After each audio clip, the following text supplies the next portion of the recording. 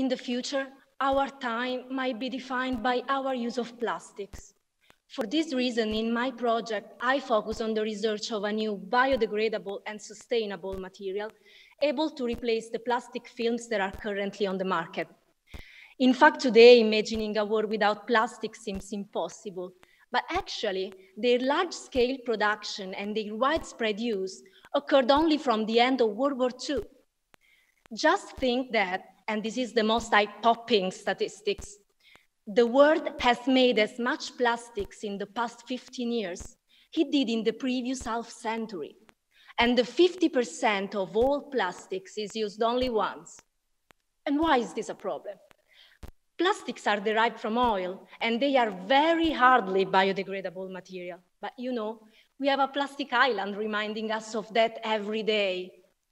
The research is moving towards the search of bioplastics instead, which are biodegradable materials called biopolymers that derive from renewable sources.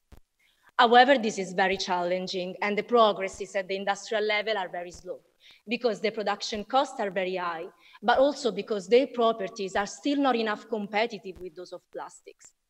In my project, I used chitosan as biopolymer, since it is the second most abundant one on Earth after cellulose, and because it is derived from shrimp and crab shell, so that we can give new life to the food industry waste. A strategy to improve the properties of bioplastic and making them more competitive for replacing plastics is to introduce in their composition some natural extract. And I combined chitosan with snail slime. Snail slime is a natural extract that was already employed in the ancient Greece, since it is emollient, moisturizing, antibacterial, adhesive, protective, and today is also an ingredient of several cosmetic and parapharmaceutical products. I spent quite a lot of time trying to find a good recipe, but at the end, I obtained 100% natural-based and biodegradable film that actually showed very good properties. And in addition, it preserved some of the peculiar properties of the snail slime, being antibacterial and adhesive.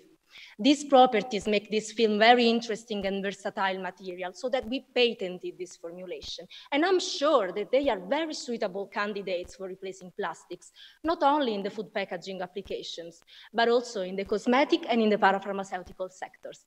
Thank you all.